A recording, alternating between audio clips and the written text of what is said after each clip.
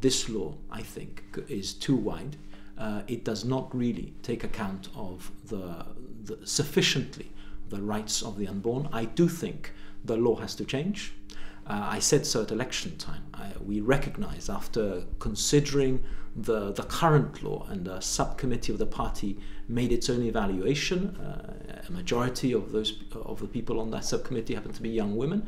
They made the evaluation, made a recommendation to the party. We recognize that the law has to change. We said so at election time, but it's not this law. We don't think this is the law that should be adopted, and on balance and listening to all the arguments, I have decided to vote no at the referendum on Thursday.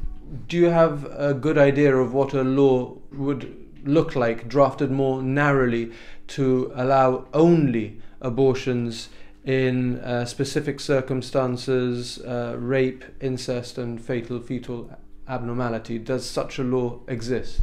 Well, that takes us back to the debate we had at election time, where we had adopted the view that if elected to government, we would pass a law specifically only on the exceptions. I think my own view is that it is possible. There are laws in other countries around the world that are around those exceptions, but that's not what we're talking about on Thursday. On Thursday, we have a choice to whether we vote yes or no, whether we support the proposed law or the commencement of it or not. The proposed law goes much further than just the exceptional circumstances that, in our view, would make the law constitutionally compliant. We think the law needs to change, or I think the law needs to change to make it certain constitutionally compliant. But the proposed law on Thursday goes much further than that. It will allow abortions fairly freely up to 12 weeks. It also allows abortions after 12 weeks in certain defined circumstances, more restricted circumstances.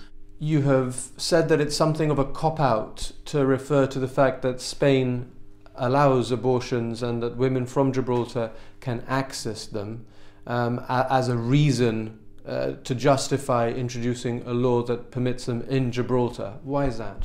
Well, what I'm saying simply is that you can't decide whether to have a law in Gibraltar just because there's a law in Spain, because that would then mean that we should have all the laws that Spain has because we're just next to it. But nobody's saying that. But what I'm asking you about is the reality of women choosing to access abortions but having to do so away from Gibraltar. Well, I understand that, and it may be, look, if Gibraltar votes yes on Thursday, doesn't necessarily mean that those people will elect to have their abortions here. They may go to Spain. So that reality that you talk about, that reality will be there, whatever the outcome is on Thursday. My point is that you've got to evaluate whether you want to commence this law for yourself as a community, and in doing so, you've got to balance the issues as I've indicated. But don't you think that should the Yes campaign win and the law is enacted, that we would see the necessary mental health services follow to prepare for the procedure and also to support her after it? Well, I have no confidence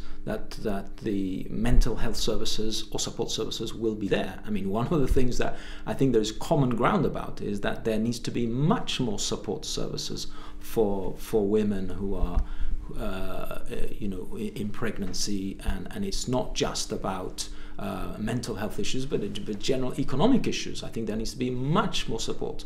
I mean, I've put forward a motion to have a cross-party effort on mental health services.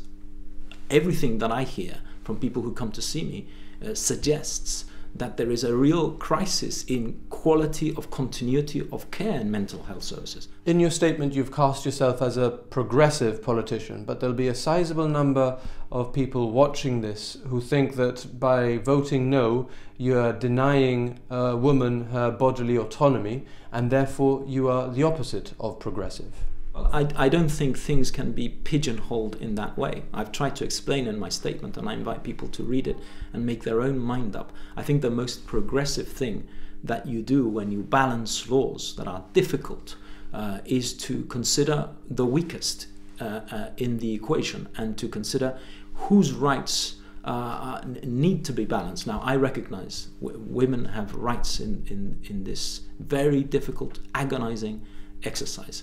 So does the unborn. I ask myself the question repeatedly, who is the weakest in that equation? Are we protecting the voiceless, the underrepresented, the unborn, who cannot speak for itself? I mean, it's a living being at some point, and there is no doubt about that. So I make that judgment. This is not an easy question.